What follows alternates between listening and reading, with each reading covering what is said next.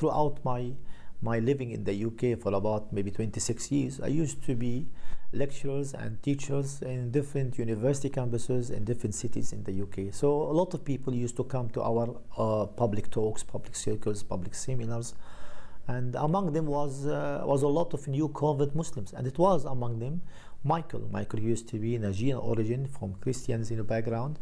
He embraced Islam, and anybody embraces Islam, we call him Abdullah, and then after that he chose the name he liked.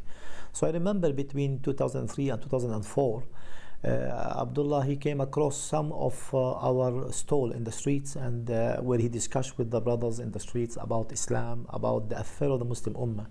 At that time it was the issues of Iraq invasions and the issues of the new law of terrorism, and the issue of Afghanistan and the war against so-called terrorism. I remember his face when I saw the footage.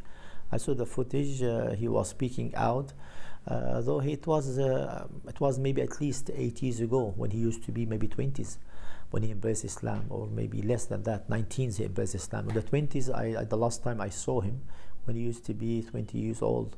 So, but surprised me, he used to be very quiet, very simple person. He studies Islam, the basic things about Islam, and suddenly I saw somebody, blood in his hands, standing, speaking out strongly with courage, and his sayings, I carry the attacks for the sake of my Muslim brothers and sisters abroad.